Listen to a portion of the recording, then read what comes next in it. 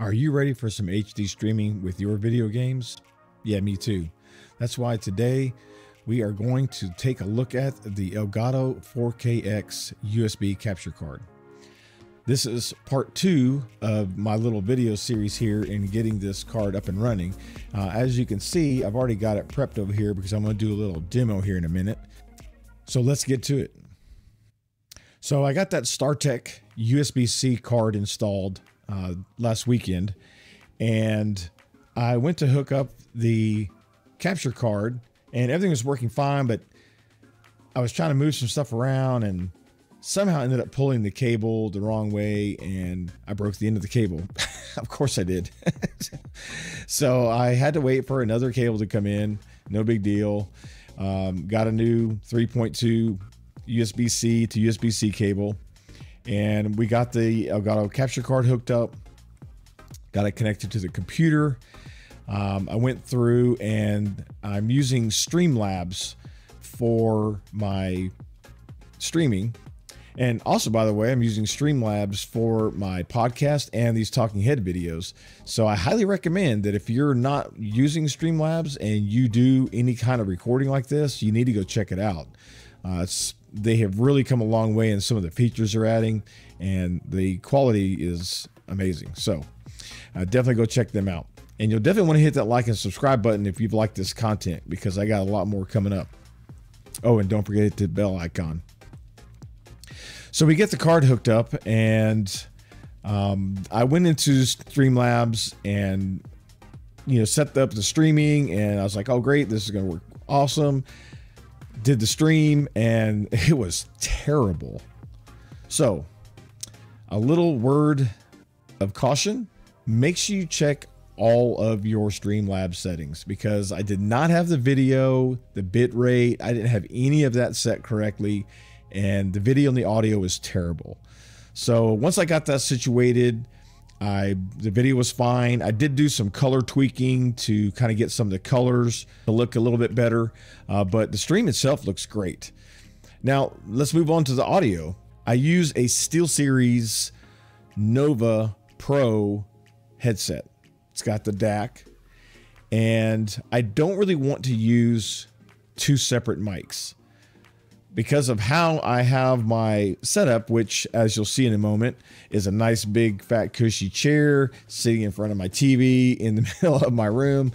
I don't really have anywhere to mount it. I mean, I do have a little table I usually keep next to it so I can put drinks and whatnot, but I don't really want, cables strung across the floor, and I just want a clean setup. So I have a chat link cable, and at first I started using the chat link cable with the headset itself like they recommend.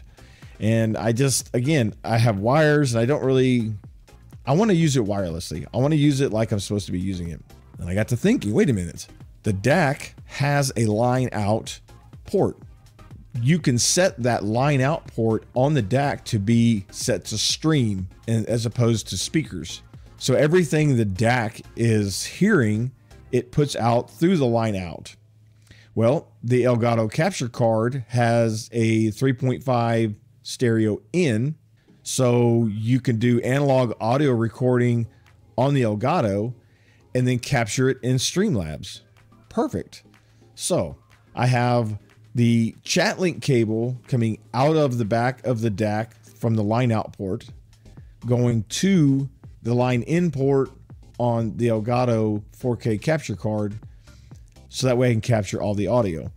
It's still hooked up USB to the PlayStation, so my headphones are capturing all the 3D audio, the great sound, everything is normal there, and then it transmits it in stereo through the 3.5 port. Yes, you don't get the surround sound, but I mean, that's not, I think, as big of a deal. Now, my only complaint is the audio isn't really that great, but it's definitely good enough to hear what's going on and complement the video. The video is really the key thing that I wanted to make sure it looked great. And I've got that, I think, pretty much dialed in. And so this setup has actually worked out perfect. I can't actually be happier in how it worked out. Now, I wanted to initially record in 4K, But I did discover that the computer, I was having some frame drops. I was able to do it, but I was getting some frame drops. Now I have gigabit internet. I did set my bit rate correctly, and I just think that the computer is just having a hard time keeping up. So I lowered it to 1440 at 60 frames, and video quality is perfect. So I'm more than happy with that. It's a much higher quality. It looks much better than the 1080 did. Look, coming straight out of the PlayStation. I always thought that video just looked really choppy, even though it said it was 1080 at 60 frames. I don't think that it was. But this way it looks way better. And yeah, the audio is not as good, but it's good enough. And I'm able to use a regular webcam on the computer as opposed to that complete garbage HD webcam that Sony has for the PlayStation.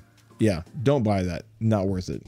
I happen to have an older Logitech C930E. It's a 1080p webcam, so it's not, you know, super high definition.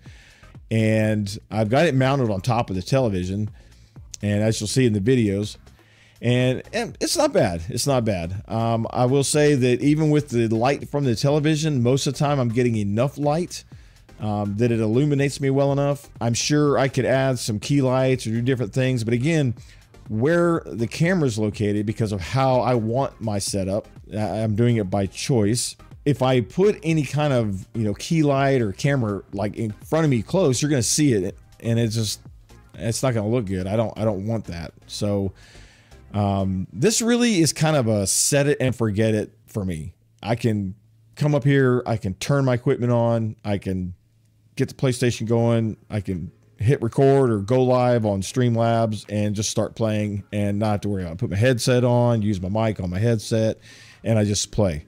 And it's just super convenient. And that's what I wanted. I wanted an easy solution to do some HD gaming, use a webcam, and just have a good time. Because that's really, you know, all I want to do. You know, I'm not a competition gamer. I'm not making a bunch of money doing it where I need all this super fancy stuff. I just want to have some, you know, decent video quality. I would like to have the webcam, and just go out and have a good time. So that's what it's all about. So I'm going to give you a little demo of what my setup looks like and how well it works. So we are going to head over there to my gaming chair, and we're going to check that out. All right, so we're going to do a little game test here, and I can show you exactly what my whole process looks like and what my setup looks like, and I think it's awesome. So as you can see, I've got my SteelSeries headset on. I am talking through the mic, and the mic is being picked up by Streamlabs, which you'll see. So yeah, let's get to it. One thing I really like that I wanted to show you real quick is the app that Streamlabs has that allows you to control your stream from your phone, so you don't have to be necessarily directly in front of the computer, which again works out excellent for me, because as you'll see, my computer sits behind one TV connected to another TV that's 3, 4, 5 feet away. I do have a wireless mouse that I can use to start and stop as well, but I wanted the ability to use something a little more convenient, and this is it. I can do the go live, I can start recording, save the replay, I can do some configuring. It's got all my different devices showing up there. I mean, this app is really, really well made. Okay, so as you can see, this is my gaming environment, and I absolutely love it. Nice comfortable chair. My steering wheel fits right in front of me. For this test, we're going to do a little Gran Turismo drive. This is my S90D OLED Samsung that looks fantastic. Over here is the other Samsung. Forget the model number. It was a free one that is connected to the computer, which is doing the streaming through Streamlabs. And as you can see down there at the bottom right, you can see as I'm talking the meter moving, so it's catching all the audio from the microphone and the game. So there's the webcam that sits on top of that TV, and as you can see, the little section there that shows the webcam. Again, that's not the greatest quality, but it's fine for now. I'll probably end up upgrading at some point, getting a better camera that can do a little more crisp and clear picture. But for now, definitely okay. And again, here's another reason why you use a wireless mouse. So I'm sitting here in this chair controlling the mouse for that TV / computer. I do need to get a wireless keyboard, however. I thought I had one, but I couldn't find it, so I had to use that wired one. So if I had a keyboard and mouse, I would be able to just do whatever I needed to do for the stream. So yeah, I'm really loving this, really. This has actually turned out much better than I thought. I originally thought I was gonna put the other TV over here, but it just works better over there. Plus I can actually utilize it for when I'm doing some of my talking head videos and my podcasts. So that works out really, really well. So another cool thing, and I'm gonna show you here real quick before I actually go live, is I actually have, here, let me go to a different screen here and show you. So you go to settings, and this is one thing I didn't realize about this that I absolutely love, is when you go to stream, it gives you all the options of where you can stream. So as you can see, I have my YouTube channel already connected. I have my Twitch already connected. But down here, I also have this channel, and that's my Small Screen Dreams channel that is basically just focusing only on Gran Turismo, the practice I'm doing for the trip that I'm taking in September, where me and my two boys are actually going to Germany to drive the track. I've already rented cars, hotel, everything's set up. We're doing a 9-day trip. It's gonna be epic. That channel is gonna be following that journey, and I'm gonna be doing some really amazing content on that channel. So if you want to go follow that and check it out, again, it's Small Screen Dreams on YouTube. And yeah, go subscribe, like, follow along, because that's going to be a pretty epic journey. So I've been doing a lot of practicing on Gran Turismo in preparation for that trip. So anyways, I wanted to show you that because I can stream to 2 different YouTube channels and my Twitch all at the same time.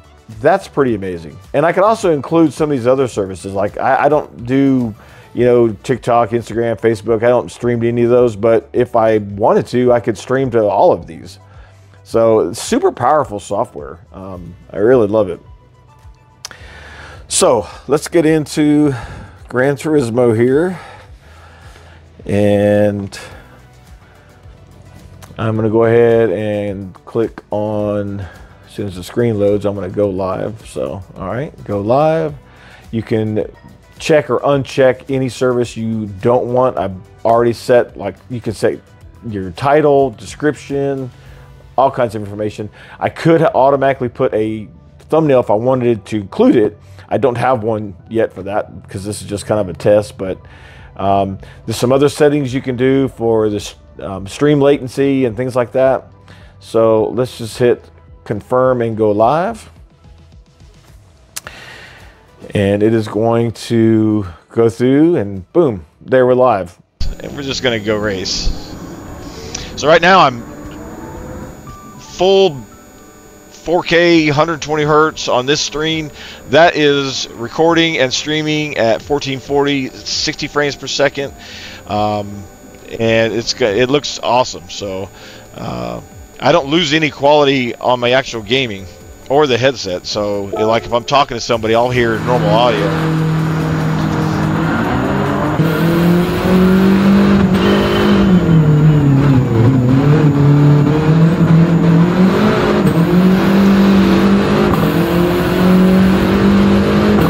Don't laugh, because I just started driving with this screen as like looking from the inside of the car instead of the outside of the car, which I should have been doing all along. So I'm not quite 100% used to it yet, but it's a much better vantage point, that's for sure. It makes you actually feel like you're driving. I just can't be running into people like that on the actual track.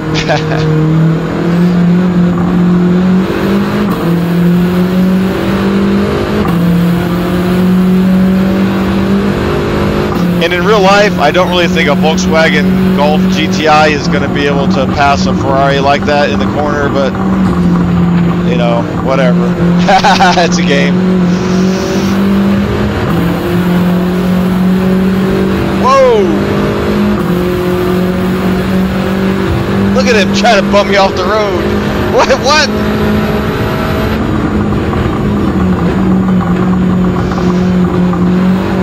Oh!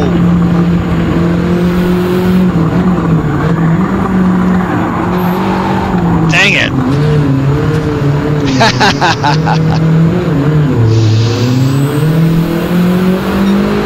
The turbo whistles sounds pretty cool.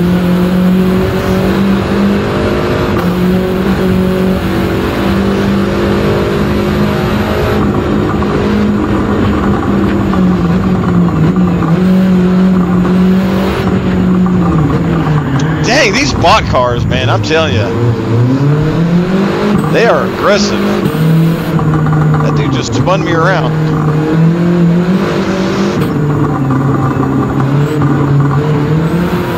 I guess they don't like being passed by a Volkswagen.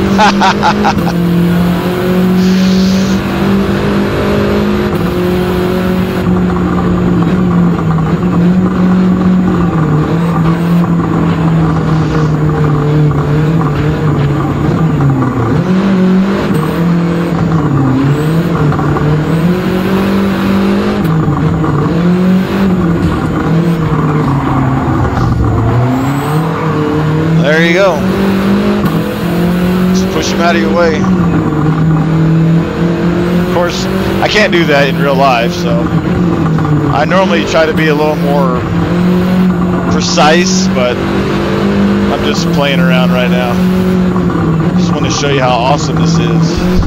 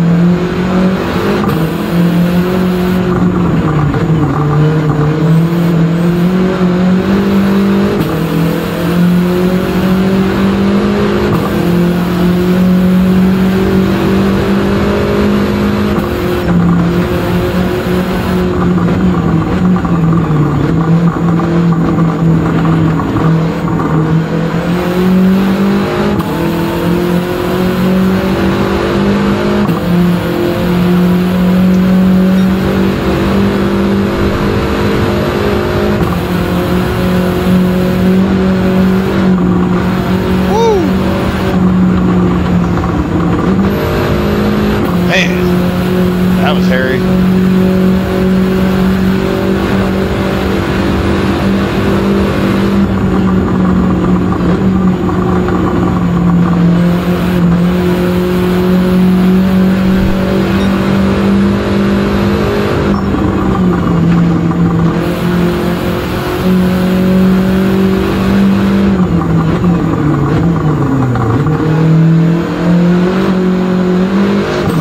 Yes, the car I rented to drive Nürburgring is an actual Volkswagen Golf GTI that's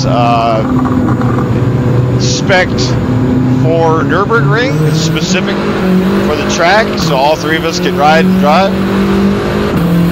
So, even though, yeah, driving this doesn't actually prepare me for that car, but I think it's fun to kind of drive the same thing that I'm going to be actually driving on the track. I just can't be doing stuff like that.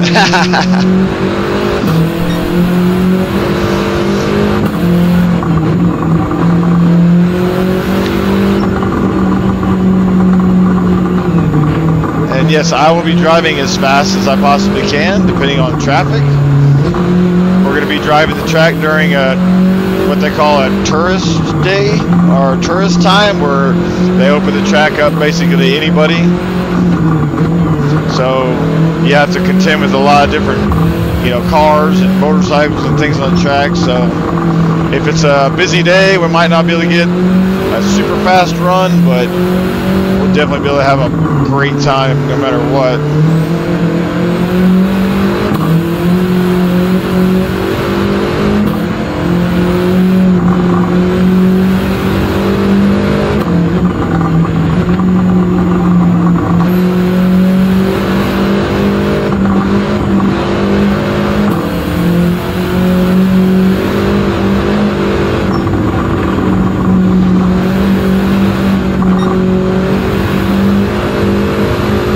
Love that little chicane right there, super fast.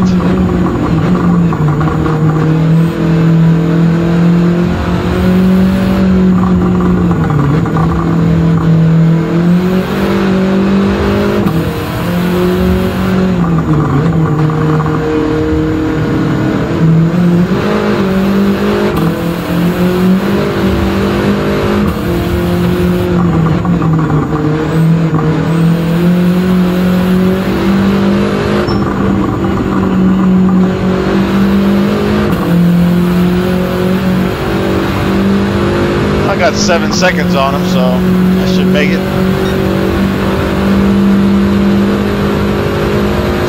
Poor little car doesn't have quite the top end that I'd like it to have. Only 170.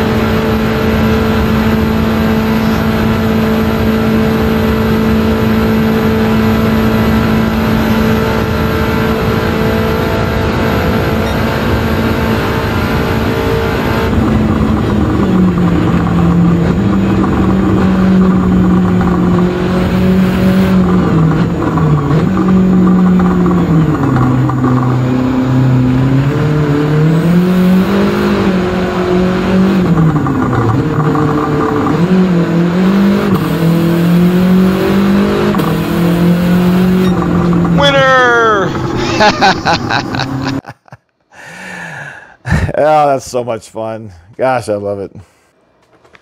A lot of times I'll, you know, if I've had long 3 or 4 laps or something, I'll sit here and I'll watch the replay because I like watching this aspect of it so I can see how the car does and some of the different lines you can take on the track.